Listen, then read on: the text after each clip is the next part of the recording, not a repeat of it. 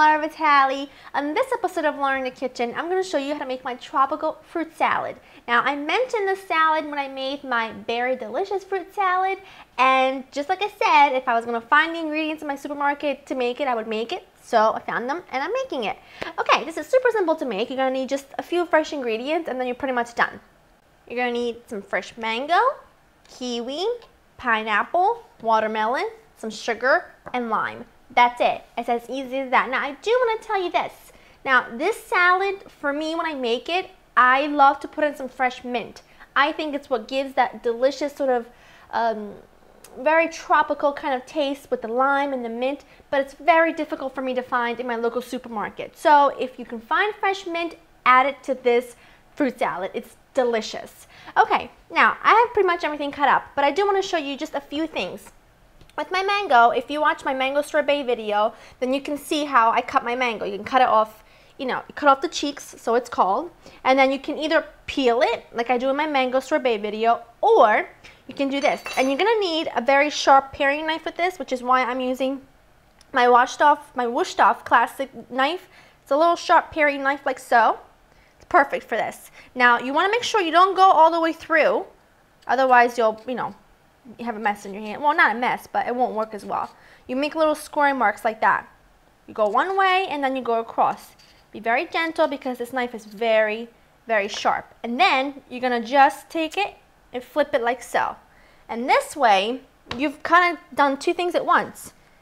See that? You cut it off the peel and you have perfect little cubes. And you can just cut them right into your bowl. Now, I do have some kiwi fruit already peeled here, but I did want to show you how to peel one. And you can do this with a vegetable peeler, or you can do it like I do it, which is by using a really sharp little knife like so. Cut both feet off. And then, just like I did with my pineapple and my pineapple upside down cake, we're going to just cut it right off. And you see how little you take off? You don't take any of the flesh off, really. Just the skin, and you get that by using a really sharp little knife. So just go all around. Just gonna cut my kiwi up, and you can cut them as big or as little as you want. I like to do bite-sized pieces about the same size as everything else because I just prefer to have, everything the same size so you get a nice full bite. So I'm just gonna go ahead and cut all my kiwi up. I'm just going to add these directly to my big bowl.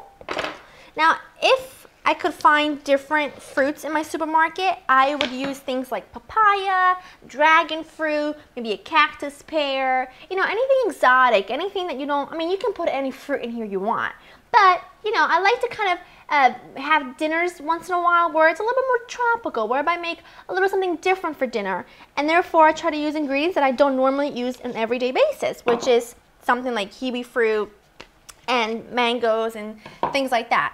So I'm just adding all of my fruit to a big bowl. And I know watermelon is not exactly tropical, but it needed some color, and I have been completely obsessed with watermelon this summer, so it's going in. All I'm gonna do is grate the zest of a small lime. I keep getting tongue twisted today, I don't know why. I'm just gonna grate it right in. Now I'm just gonna slice this in half. This knife is so sharp, it's unbelievable. And I'm just going to squeeze the juice of it. I'm not going to do the whole thing. Now, depending on how sweet your fruit is, then, you can judge how much sugar you want to put in there. How sweet do you want it? So, my fruit is pretty sweet since it's all in season. So, I'm pretty much adding just about a tablespoon or so. And now I'm just going to mix the whole thing together.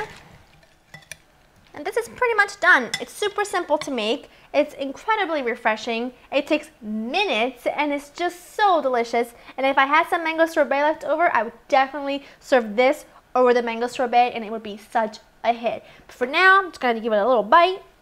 I definitely want some watermelon. Well, I'll do the mango first. Right on. It's so fresh. It's like I can't really describe it. That lime, all the difference in the world. Delicious.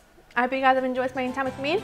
To get this super simple and easy recipe and others, go to my website at www.laurinthekitchen.com, and I'll see you next time. Bye-bye. bye.